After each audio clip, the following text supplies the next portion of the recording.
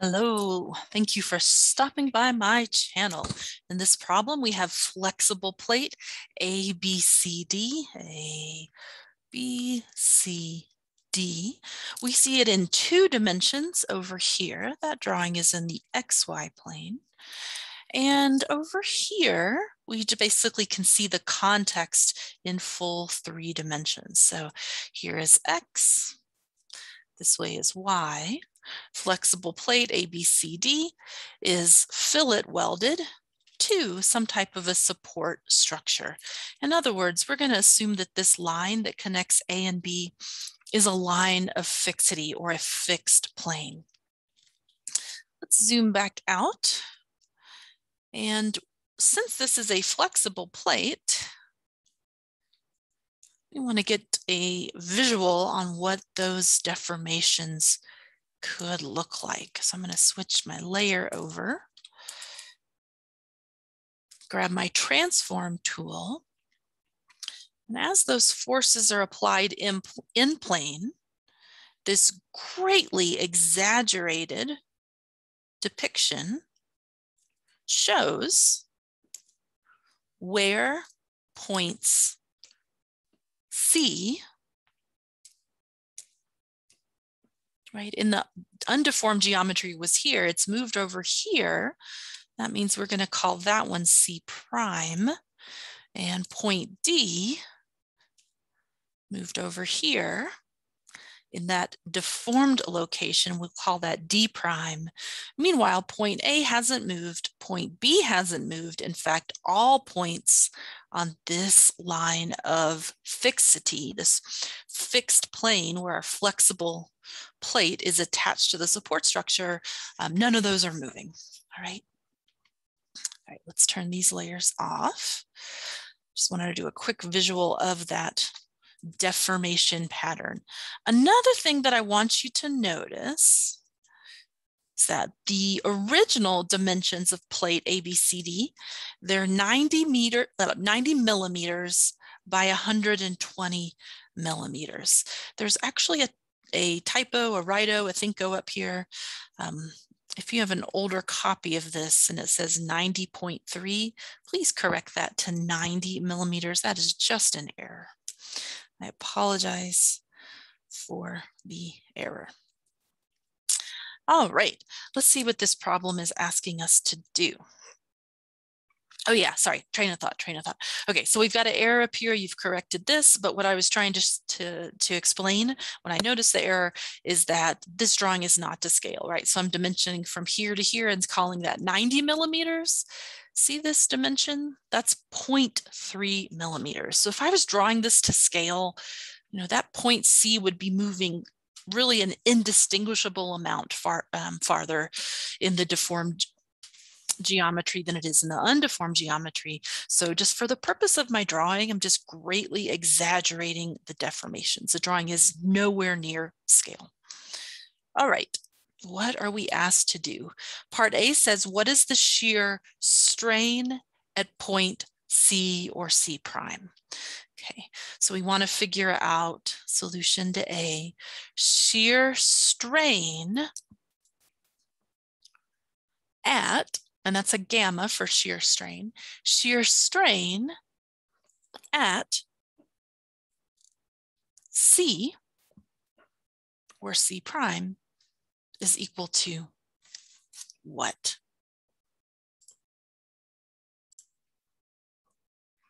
We know that the definition of a shear strain is equal to the deformed angle minus the original angle minus the deformed angle.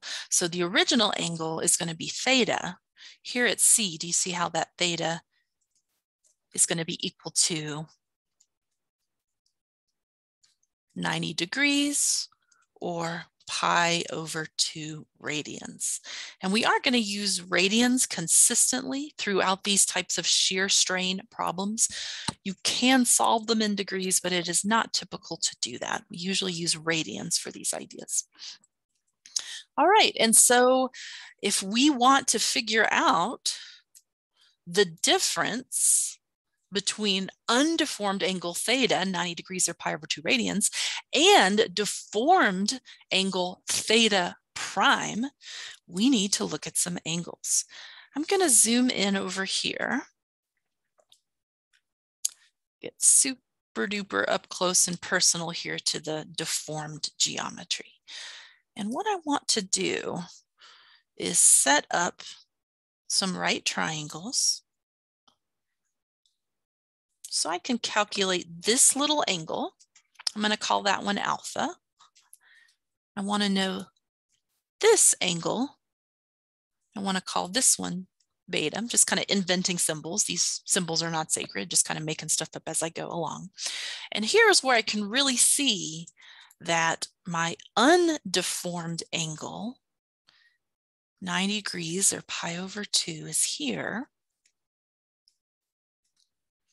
And then here is my deformed angle, theta prime is unknown, but it looks like I can figure that out by taking my original angle, pi over 2, and then subtracting out alpha and also subtracting beta. I'll do that in one more color. So in other words, there is my total angle. That's my undeformed angle. And what I want to do is subtract out alpha. Boop, boop, boop. Okay, so we want to subtract out alpha, and then we want to subtract out beta. And that leaves us theta prime. In fact, if we look back at that definition of what shear strain is, so shear strain at C or C prime is equal to the original angle minus the new angle, we can see from this graphic that it's actually simply equal to alpha plus beta. If you're not picking up on that visually, here would be kind of the longer way to do it. You would say shear strain at C is equal to, plug in pi over 2 for theta, subtract out theta prime, that is pi over 2 minus alpha minus beta. Simplify. That one goes away with that one. Now I just change these signs. So now I'm going to have alpha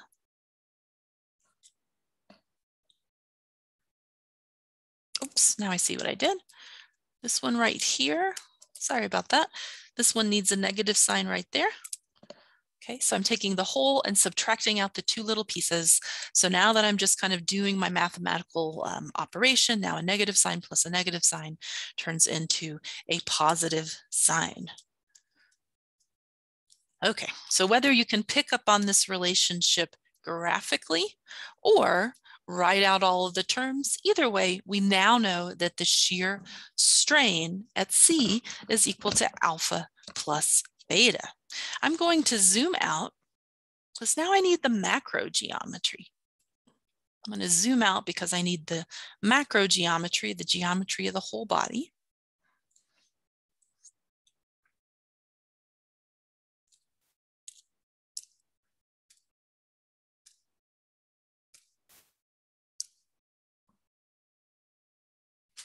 Yep, I think this will work okay. I'll leave it like that. Okay, so now I know that my strain at C, gamma sub C, is equal to alpha plus beta. And at this point, this is really just a trigonometry problem. So we need to figure out what alpha is. We need to figure out what beta is. And you can do this through using law of cosines. My preference is to use right triangles when I can, even if sometimes it's like an extra step compared to the law of cosines. I tend to make fewer mistakes just using right triangles. So I'm going to choose to solve it that way. So I'm just going to use a different tool actually. I'm going to grab this triangle. You see this right triangle right there? Let's put some color into that and turn down that intensity. All right, so we've got that yellow triangle up there at the top, and it's got a height of 0.4 millimeters that's given. It's got a base of 90.3 millimeters there. So I'm going to use the tangent identity. And so I'm going to say that the tangent of alpha is equal to opposite over adjacent. That is 0.4 millimeters over 90.3 millimeters. Millimeters, of course, cancel out. You can either solve this, by the way, by using the tangent identity, or if you know anything about small angle theory, you'll recognize that this angle is small. This classifies as small angle theory. So you actually could remove the tangent and just take the ratio. I'll go ahead and leave it in mind for now and just write alpha is equal to inverse tangent of the ratio 0.4 to 90.3. Okay, cool. Now let's figure out what beta is. I'll go back into my layers, turn this one off, add a new one, and let's find another right triangle. I'll do this one in blue. I think that'll show up a little bit better. Okay. So my first line is going to go right down here.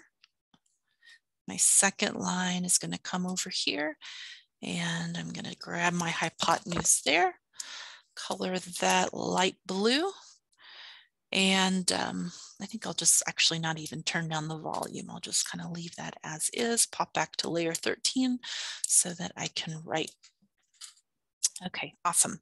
So now that is a right triangle that has a base of 0.3 minus 0.1.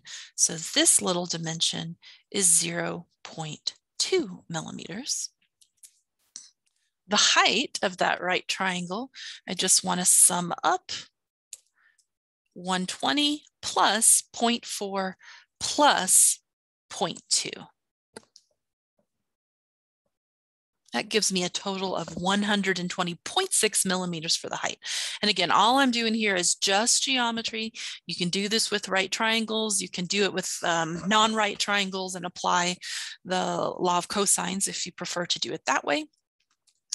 Set this up the same way. The tangent of angle beta, opposite over hypotenuse, opposite to beta. Beta lives right here. Beta is that little tiny acute angle, is going to be 0.2 millimeters over the height of 120.6 millimeters. Just as before, you could use small angle theory here and get that tangent identity out of there, but I'll show it in its most precise way. So it's the ratio of 0.2 to 120.6. At this point, it's basically calculator time. So in order to answer the problem, all we have to do is substitute in alpha for, wrong tool, for this term, compute beta,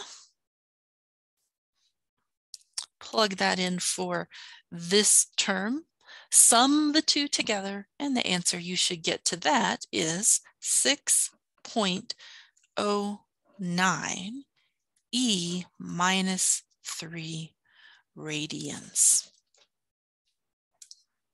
Again, it is conventional to use radians and not degrees for shear strain. All right, so that is the end of the first part of this particular problem.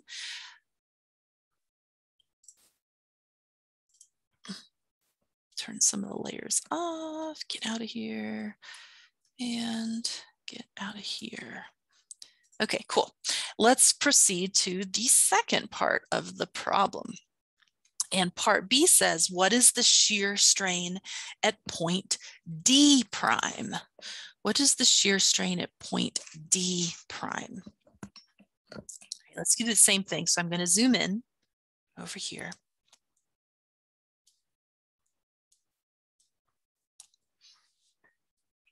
Prior to deformation, theta d is equal to pi over 2 radians. Here is theta prime d, that's right here.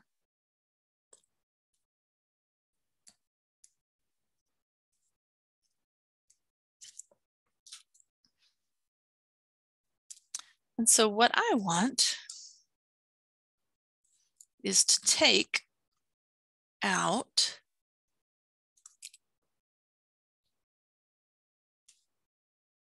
that angle. And then also, let's see, I think I'm going to make this one, dashed.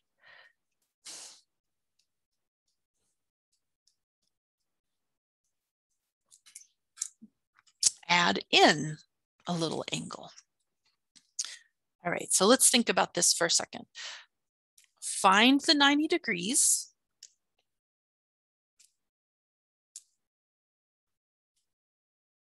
Find the 90 degrees in context. I'll draw this nice and big, maybe with a blue color, I think would be better here. Here we go. There is the 90 degrees. And I'll even make it look more like an angular measurement by deleting all of that. Okay. Okay, so there's my 90 degrees.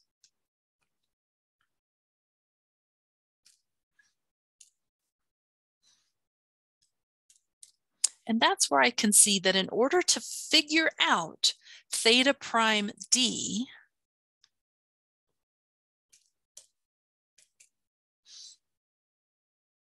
I need to be able to deduct this small angle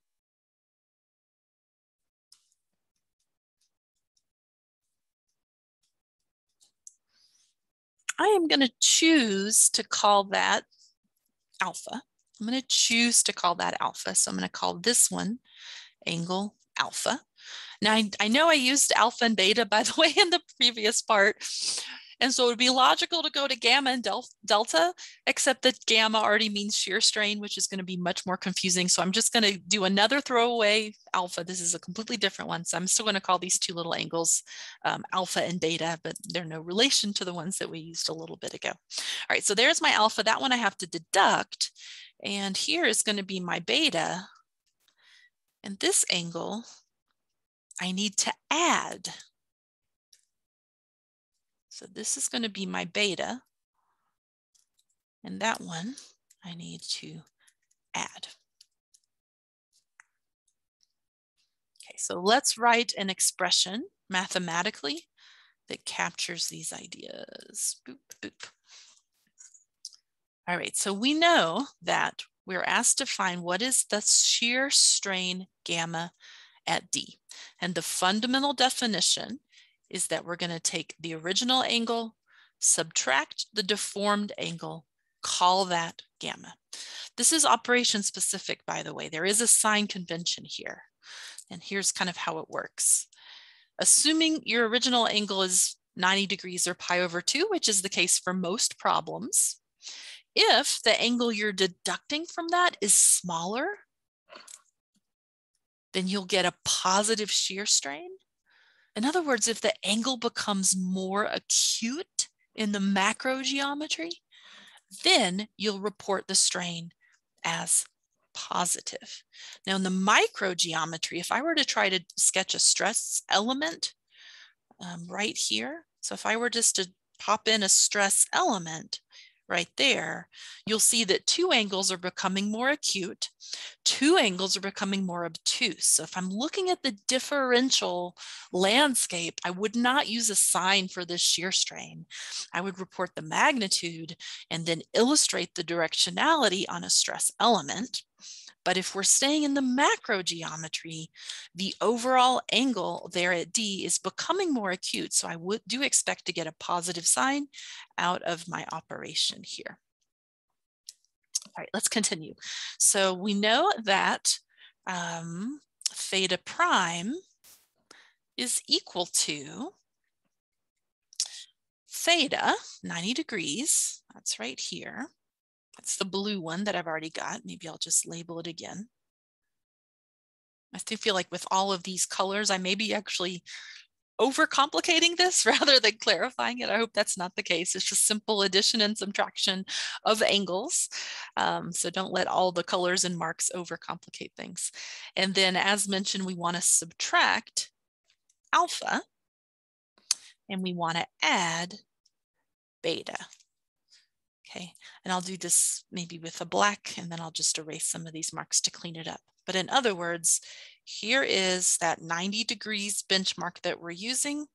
We want to take out alpha, we want to add beta, and that gives me theta prime at D. Okay. In the next step, I'm just going to plug theta prime into my strain equation. So I'm going to say the strain at D equals theta minus, plug in theta minus alpha plus beta. Now, just as before, and you'll see this pattern will always be the same on these types of problems, that pi over 2 term is gone. And we can simplify this as saying that the shear strain is equal to positive alpha minus beta, or alpha minus beta. Now that we've finished our analysis down here at the differential level, now we can zoom back out to the macro level. I'll get rid of a lot of these lines. I think that one I'll keep.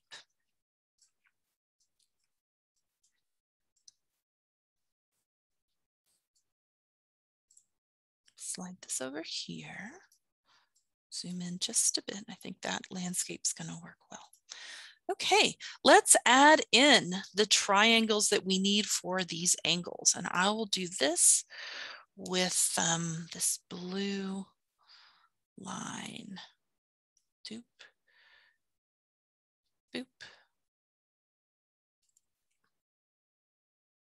Okay, not perfect, but close enough. I think I need a bigger pen and I'll do a similar thing for the other angle and then we'll label them. I'm interested in this triangle, this one. I'll say again, you can do this with law of cosines if you would like to do so.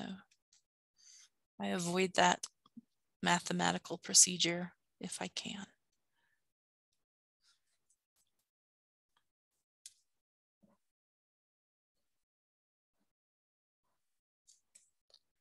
Okay, hopefully that is close enough to what it is that we need to do.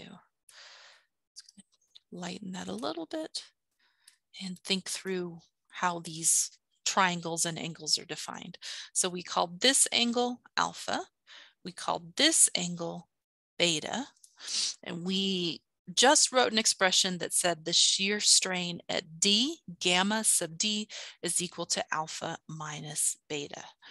All right, and I'll reiterate again that I'm just using alpha and beta as convenience. They have nothing to do, nothing whatsoever to the previous alpha and beta that we used up there at point C. It's like I've thrown that piece of paper away and kind of starting a new problem.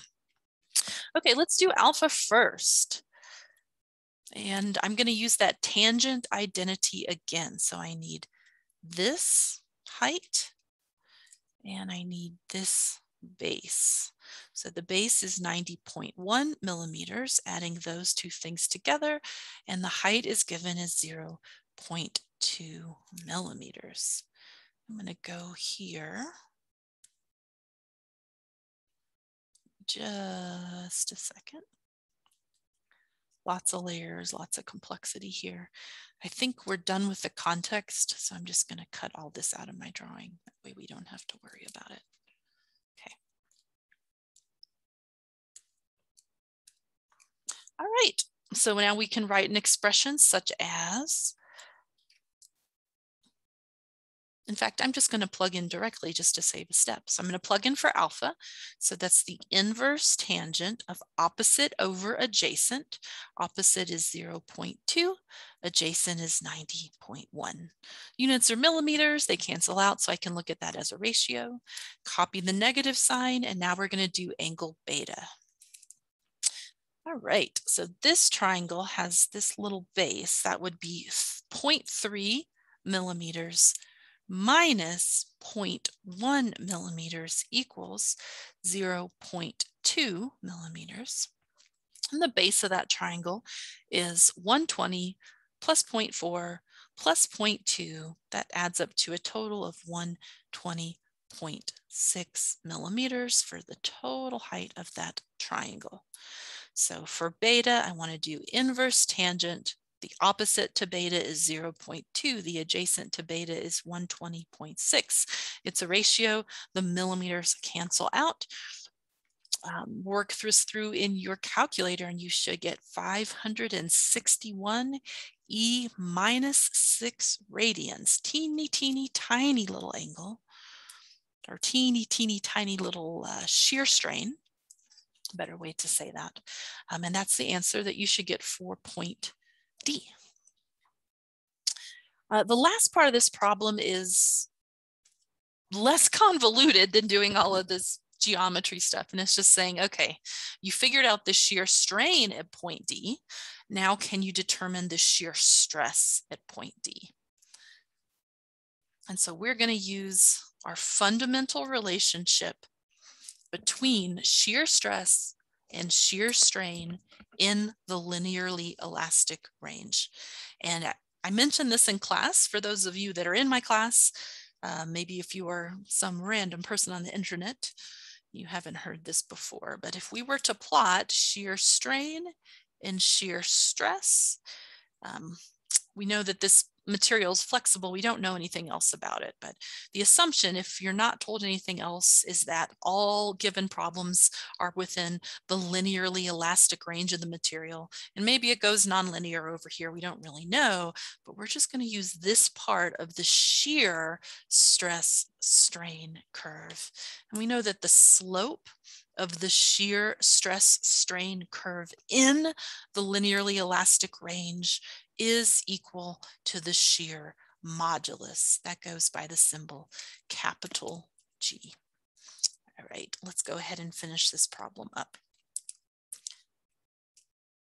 I'll finish in orange. Okay, so the shear modulus G is defined as the ratio of shear stress to shear strain within the linearly elastic range of the material. We are asked to solve for a stress. We know a modulus, 80 gigapascals. Oh, and it does say, actually, it's been a while since I've worked this problem. So it is made out of steel. So yes, it will have a linearly elastic shear stress strain curve and then go inelastic later in the stress strain curve. But we know the modulus and we know the strain. That's what we just solved for. So we can kind of plug and chug here. All right, so we know, just rearrange this equation, shear stress is equal to modulus times strain. Plug in 80 gigapascals. Shear strain. And here I want to use all digits, and I'm not working these calculations live, so I don't remember the fourth sig fig here, but carry all sig figs. Even if we just report 3 as answers, you still want to carry a fourth, if not more, in your calculator. Multiply that out by radians, and shear stress to 3 sig figs, you're going to get 44.9 E minus 3 gigapascals. But that is not the best way to describe that concept. I'm going to do this conversion, divide by 1,000.